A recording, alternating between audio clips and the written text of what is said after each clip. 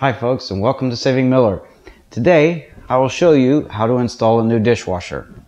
So I got my wife a new dishwasher for Christmas and I'm finally getting around to installing it. So if you're in this situation, I thought it'd be helpful for me to share my experience and we'll see what happens here. So what we're going to do is take the old dishwasher out. I'll show you what it looks like so you get an idea of what your existing dishwasher may be, and then I'll show you how to install the new one. Now for tools for the removal, there are screws that hold this thing in place. In this case, they're Phillips screws. So you need some type of screwdriver with a Phillips bit. You're also going to need, there's a hose clamp on the drain line. So you'll need a nut driver or a flathead screwdriver. Try to go with a nut driver. Usually these are 5/16. And then for the water lines, you're going to need a wrench, an adjustable wrench. And I always keep this close by, and it helps to have a mustache. So let's get started. Okay, the first thing I'm going to do is open this thing up. This thing was not fastened correctly, it was not installed properly. There should be a couple of screws up here. In this case there aren't any, so this thing, it's a horrible old thing, but it kind of falls out on its own. However, there are screws on the side here, so you may have both. You should have the ones up here, those are the most important. But we do have the ones on the side, so we'll take those out.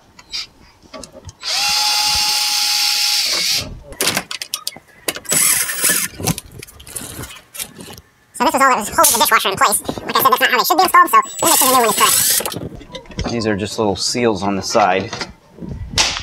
And I already know this panel right here needs to be secured properly. Okay, now we'll close it up. Get this stuff out of the way. And now we're going to go under the sink. So I'll show you what that looks like. Okay. Typically, a dishwasher is going to have 3 connections. So let's get in there. The first connection we can see here is the drain line. Usually these do come into a garbage disposal like this. So here's the clamp. We'll have to take that off. And I do have a bucket close by, so we're going to make sure that drain line is empty. We'll take it off of there. And then in the back, this is going to vary quite a bit, but in this case, there's actually an outlet and a plug there. So we'll unplug that to kill the power to the dishwasher. Yours may be direct wired or something like that. And then we have the hot water line here. And we know which one it is, which one has the dishwasher on it, because we have the line that goes to the sink and we have the line for the dishwasher. So we'll close this valve. And before you start on the project, check that valve and make sure it works, because you don't want to get halfway into this and find out that your valve is stuck and you can't get it off. So now we'll take our wrench and take this off. Okay, our valve is closed. Now we're going to open this up.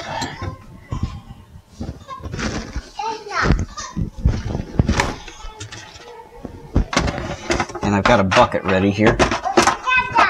Put that underneath so that when the water comes out, as it likely will, we can catch it without getting the cabinet all wet.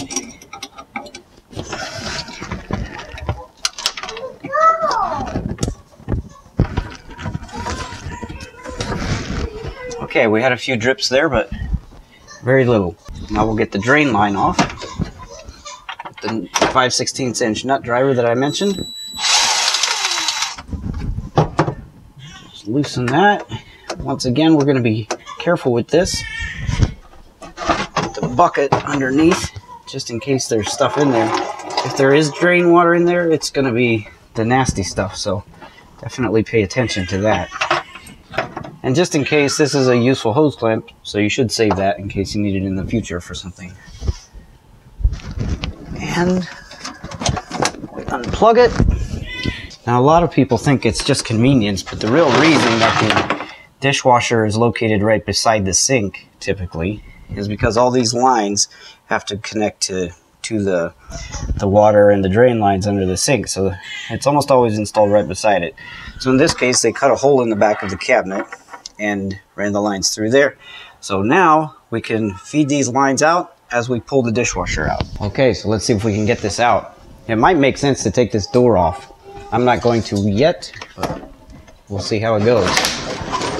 So we got those screws off. So we just pull this thing out, checking on the lines over there to make sure that they're not getting pinched or caught. And it slides out. There's this nasty blanket on it. This thing was disgusting. Okay, we got it out. So the next thing that I'm going to do is clean up the space and get this panel secured. And I'm going to check to make sure I still have 24 inches between the cabinet and the panel right there. That's what you're going to need. So this doesn't really apply in all situations, but that's the next step for me. Okay, now that I've got my space prepared, the panel is secured at the right dimensions, 24 inches. It's a standard size. I've got the new dishwasher here, got the old one out of the way. So now I'm ready to begin installing. If you have one of these, it'll slow you down a little bit, but hey, they should be involved too, right? Yeah.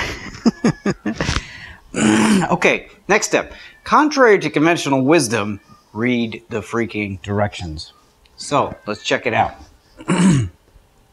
When you open the door to a dishwasher that's not secured, be careful. If you open it, it could actually tip forward. So we'll exercise some care here, and we will investigate what's inside.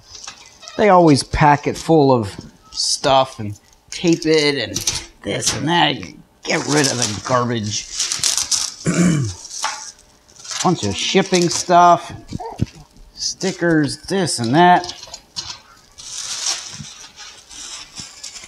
Now, this is not a review. I don't intend to review or make a review on a new dishwasher that I haven't used, but this is a Samsung dishwasher, model DW whatever, and really we bought it because it was a nice color.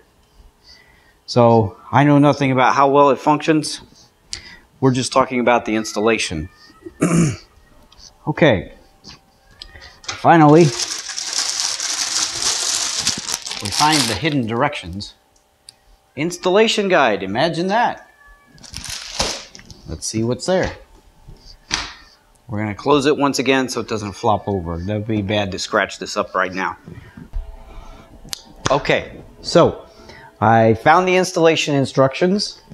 I found this goofy little heat moisture shield thing. It's supposed to go on here. I'll probably install it, but it'll be hard to show, so that's what that's for. Kick plate, some installation brackets, and the installation guide. Let's see. These installation instructions are intended for use by qualified installers. Well, that's out. So we're going to have to do this ourselves then, since we're not qualified. So, this did not come with a power cord. I don't know if other dishwashers are like this or not, but the Samsung, you're going to have a cord or some kind of wire to wire it to the junction box. So we got this.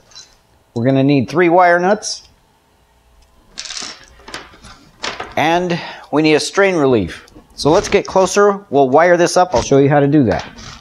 Okay, the way this one is set up, the junction box is here on the front, and then the wire is supposed to be routed back through here.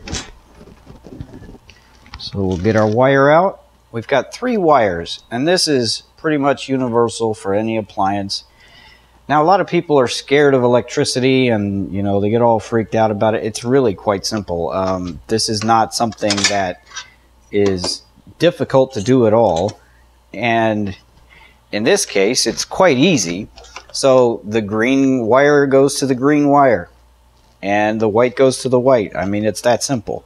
So what we're going to do first is install the strain relief, and we need to orient this so that we can put the wire in there. So open it up, slide it on there, slide the wire in, and then we need to put the strain relief nut. Well, that's great.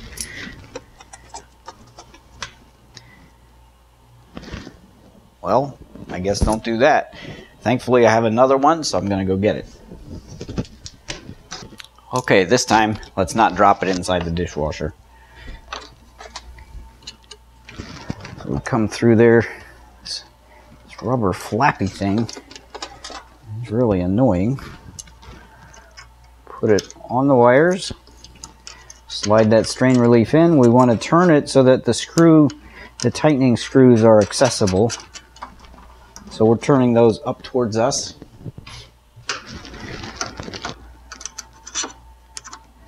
And then just tighten that ring on there.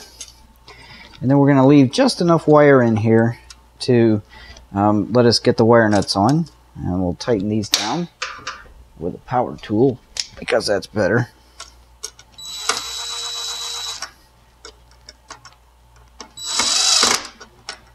And I call this a strain relief. It really is meant to secure the cord to the box so it doesn't pull out. And we can start with the wires.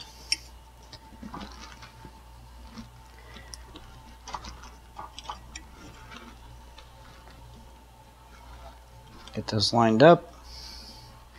It's good practice to pre-twist, but honestly you don't have to.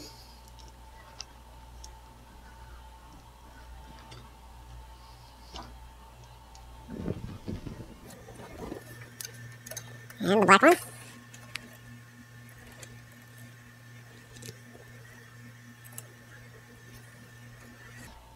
And once again, don't be intimidated by electricity, especially not something simple like this. You know, you would pay an electrician quite a lot to come out and do this for you. And then he wouldn't even install the dishwasher. All he would do is wire this up. Not a bad gig if you ask me. But you can do this yourself. Okay, so we've got that done. Let me just quickly show you what we have here. So these are just tucked in there, wired on there. You want these to be pretty secure. I mean, give them a good twist. And then they're just tucked in there, just like that. Like I mentioned, strain relief here. Here's the locking nut. You probably couldn't see that. And the way that I tightened it is simply by pushing on those little nubs. And then at this point you could actually turn it if you want to, but that's good. Okay, time for the cover. So this is a pre-made cord, and I bought this at my Ace Hardware. You can get them at most hardware stores. Works quite nicely. And I got one that's 8 feet long so that it's long enough to reach. Okay, so the cover plate is on. This unit has little clips here to secure the wire to keep it tucked up underneath there. And at this point, it's a good idea to take a look at the leveling legs. So, and both how they work and where they are. So once we get this installed, we'll be able to adjust these. And this one has a little Allen screw here, and we can adjust the one in the back using an Allen wrench. This one is a 9/64. Now at this point you've probably been annoyed. You've made 4 trips to the hardware store to make sure you get all the electrical parts. So I would highly recommend a support beverage. The next thing we're going to do is hook up the water supply. So we're going to have to set this back on its feet. Okay, so this dishwasher did not come with a water supply line, so I had to go pick one up. And this one comes with a little elbow adapter, and it is specifically labeled dishwasher connector. So in this case, it's going to go from the dishwasher here back into the cabinet where we took it off previously. So there we go. Nice little brass adapter. That should work quite nicely. Okay, so I got one that is 6 feet long. You really want to make sure you have plenty, because we're going to have to hook this up and then stick it through the cabinet and then slide this in. So if you have one that's too short, it just makes the installation very difficult. So we're going to start with this one.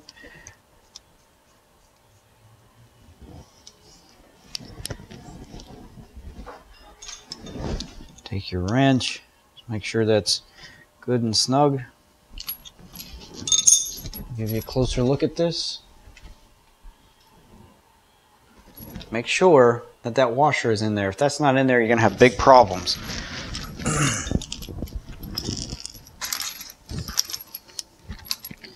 Okay, in this case, there was a little cap on here. And so I removed the cap. This is just a garden hose fitting. Just screw it right on there. And make sure that you aim this the way it's going to be. So this one is going to go this way. If your opening is on this side, you would of course turn it this way. So you don't want that thing kinked around like this.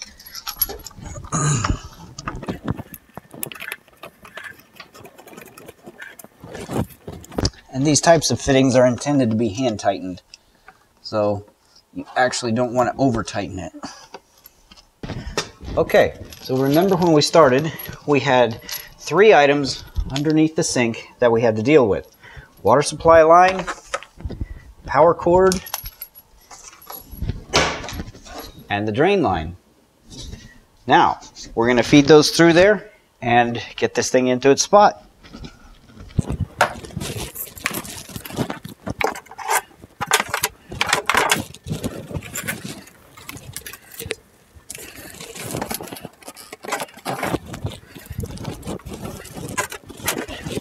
Now this one has nice plastic feet down there so it won't scratch up the floor. Depending on your floor, you might need several people to do this. So we're just going to carefully slide this thing back here. And we're going to feed them through the cabinet. The 3 lines. Bring it around.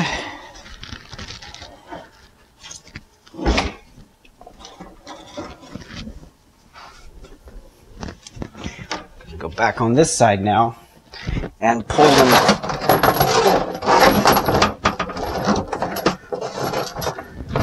We want the excess to be in here for now. Now we can slide it on back.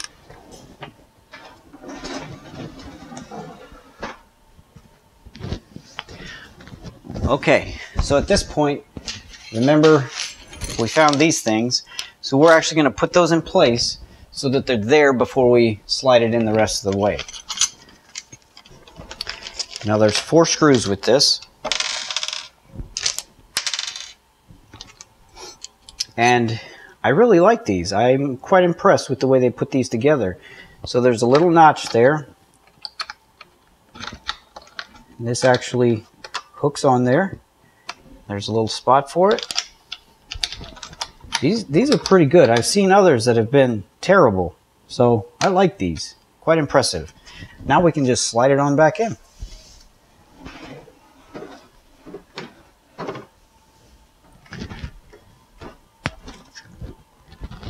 Now at this point, we have to go around and make sure that our utility lines in the back are in the correct position. We don't want those pinched. And now we can go on back.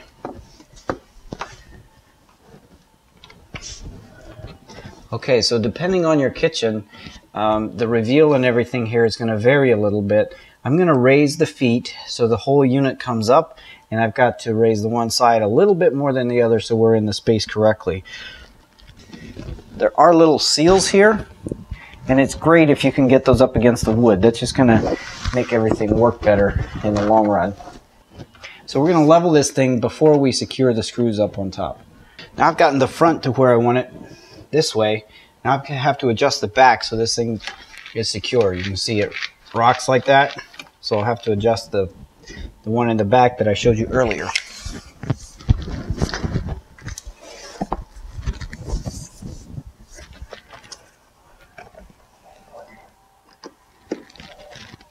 Now I've got this thing leveled into space just like I want it.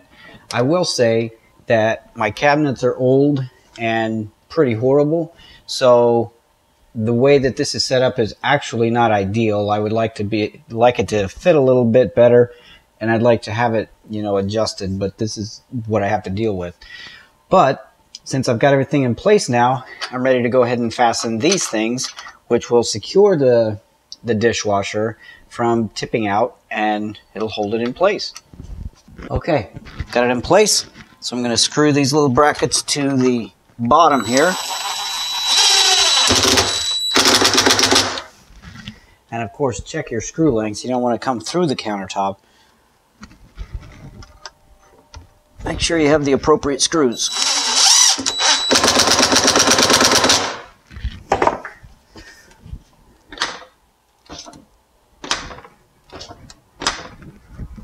Okay, great. Our dishwasher is secured. Now, let's go in under the cabinet and hook up the utilities.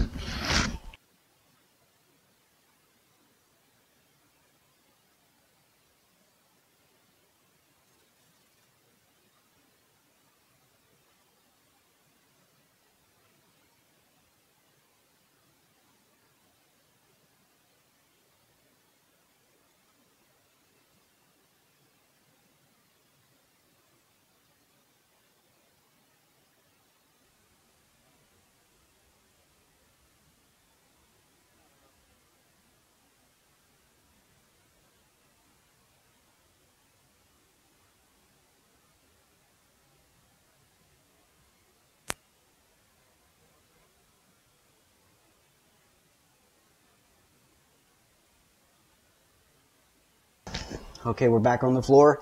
This is the last part of the installation. I always like to let the toe kick until last, just in case I got to pull it in, to make adjustments or anything like that. So now the toe kick is ready to go on, and then we'll be finished.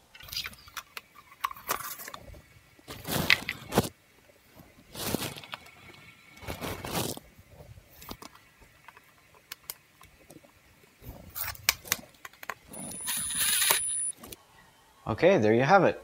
We've got it installed, secured. There it is. Now I just need to put the rack back inside, and maybe we'll find the installation directions and see how we start it up. Well, there you have it, an installed dishwasher. I think it took me maybe about an hour and a half of actual time. I did have to run to get the water supply line, but it's really not that difficult. So go for it. You can do it too. It's not that hard. Hopefully I've provided enough information that's useful, some good tips, some good advice there, and grow yourself a mustache and install your dishwasher. Good luck. Saving Miller out.